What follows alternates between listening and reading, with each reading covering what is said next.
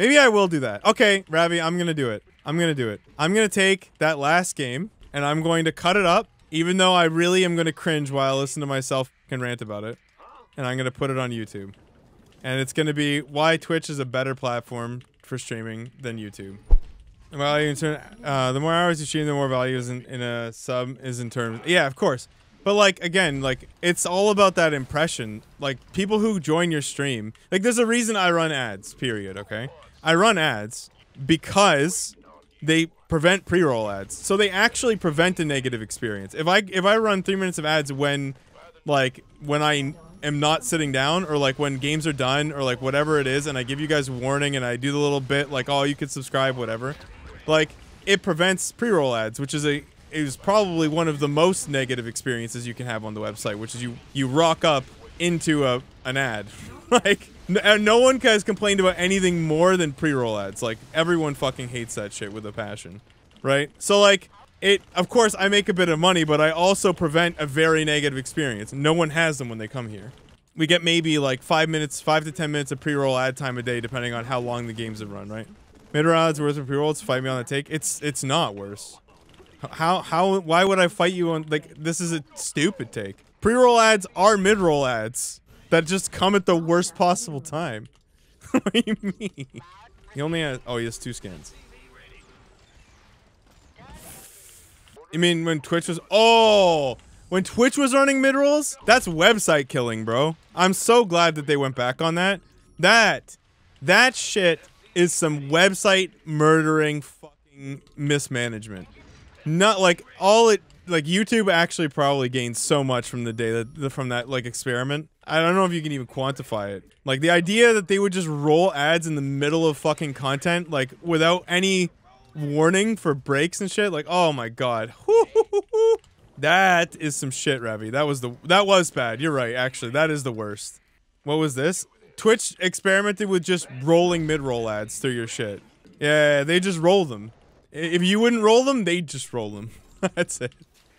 Yeah, as much as I don't like the automated system because it makes me do stuff I really don't want to do, I will admit that it is way better than what it was before. And it's way more sustainable, honestly. We're the captains of our own ship, at least. Yeah, I gotta give Twitch its credit for the ad stuff, because what they realized is what people were trying to tell them forever. If you just make them worth it and you give the streamers the control that they're asking for, they will run them. It's not like people are allergic to fucking money. They're not. Like, it's just that you didn't have any choice, so you fuck with the content. And the first rule of content creation is never fuck with the content. You just don't fuck with the content. Because at the end of the day, you have to remember why people are there. They're there for the content, not for the ads.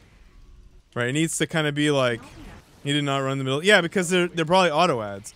So like, if he's not partnered and he's not affiliate, he probably has no control over his ads, so he's just getting ads randomly. Which is funny, because like, they tout like the small streamer as like their bread and butter. The reason that they don't do all these crazy contracts is because, like, you know, you can just be, your big streamer can be replaced by any number of like fucking 100 viewer streamers apparently.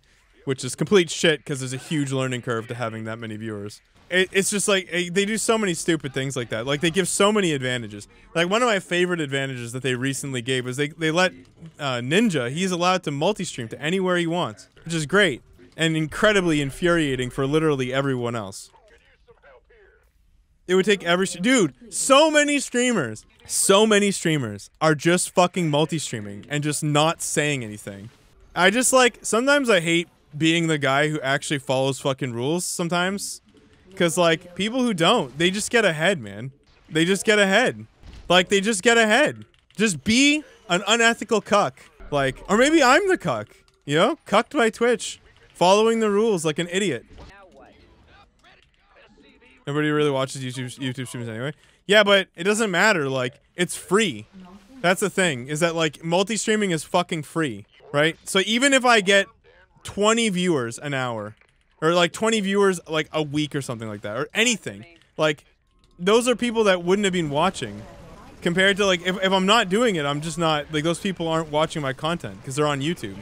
Like, YouTube, I think Harston has kind of figured this out too, like, because he's doing all of his casting and stuff on YouTube. YouTube is a completely separate market. A completely separate market. They're not even, they're not the same. They're not the same. So like, we're getting super screwed. And I think Twitch has actually less to lose than they think, because Twitch viewers don't, I don't think they're as invested in the YouTube economy. It's not an opportunity cost like I think they think it is. Yeah, exactly. And those are, that's 1K viewers that it just wouldn't have had otherwise. Like, those people weren't going to watch on Twitch. They were going to watch the YouTube VOD. But they watched it live because they're Hearthstone subs. Why don't you do what Harris Heller did and stream your first hour on YouTube and then move over to Twitch? Because I don't want to stream on YouTube. YouTube is worse. It's fucking worse. People are doing it because they have YouTube followings. That's it. And like maybe they'll pick up like a couple people. But like it's worse. The chat is worse. It's all worse. The subs are worse. The integration's worse. It's just all worse. It's so much worse, you can watch 3 minutes of ads right now. Or subscribe. Oh, the cat is in the chair. Okay, we'll do keyboard cam for a bit, and then when she's like resting and chilled, we will... Probably a channel where I get recommended a lot of Hearthstone viewers because somebody of them watch co-op with them. True. That's true. That's true. But I also think it's worse. But I would love to multi-stream. I mean, they probably don't care. Like, if I were to just start streaming on YouTube as well, they wouldn't care. Like, they only care when it's like, when it's time for them to enforce some rules. Like, for example, like they only care if it's like, wow, look at this streamer's doing something that's morally gray. God, do we really want to make a big deal out of that? Or are we just going to see that he's also dual streaming? So we could just fucking nuke him for dual streaming? No, it's not against any user agreement except for Twitch's. You wouldn't gamble my 70-30 split? Yeah, that's true. It's just plausible deniability. No. Of course I mauled it. I think Twitch is the better platform anyway. And I think that it's... YouTube doesn't seem to be making any live streaming strides. At all. So what makes me... What I'm thinking anyway is that like Twitch will continue to actually get slightly better over time and YouTube is just not prioritizing it. There's just no reason like... It's just free. Even if I could multi-stream to Kick, I would, because I have no give a fucks about what they're doing. I don't think they're any better than Amazon or any worse than Amazon. Amazon's a terrible company. Right? It's just, I don't really give a shit. If anything, I would try and drive people from Kick to YouTube or to Twitch. Because I would only use the chat from Twitch. I would probably only have them open to check to make sure no one's doing anything bad. But I think that Kick is good to have around. As long as they can stick around, they'll force change. It's fine. Truthfully, it's like the smallest thing I could be doing right now. The real thing I could be doing right now is just YouTube content in general. Evergreen YouTube content is worth 150 times a single live stream on YouTube. It's worth so much more. StarCraft's gonna be dead. Dude, StarCraft on YouTube is growing 100%, right? There's no doubt about it. Yeah, we have a bunch of copers who like think that it's just gonna die, but like the viewership just keeps going up. Like, and it's because a lot of the creators are fucking magnetic. Like who the fuck doesn't like Hearthstone? Like only people I wouldn't want to talk to. Truly.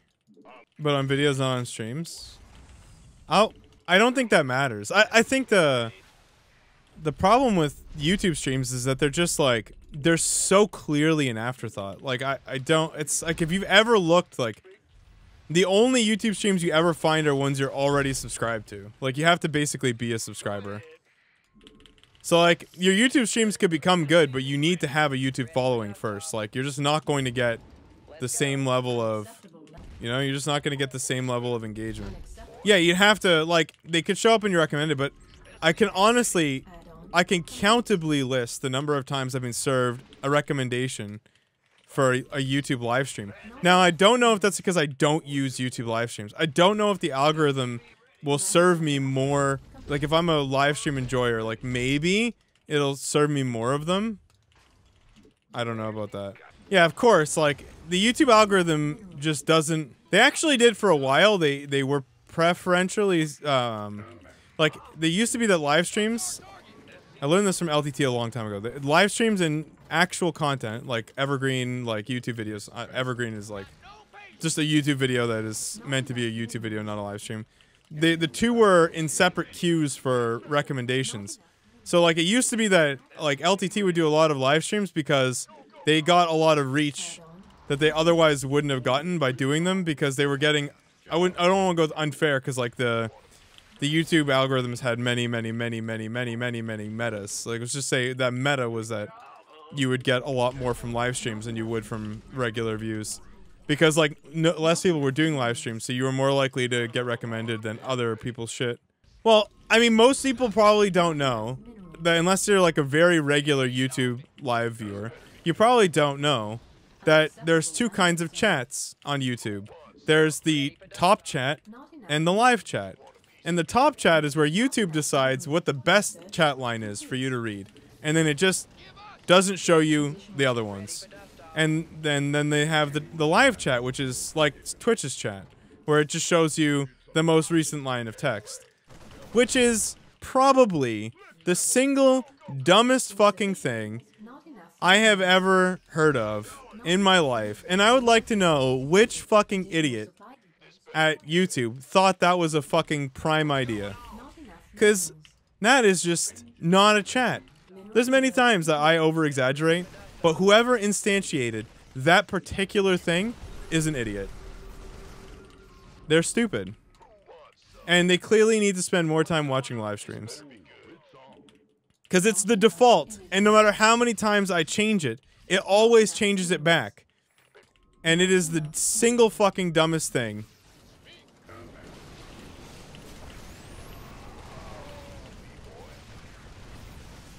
That YouTube has going for it, for live streams.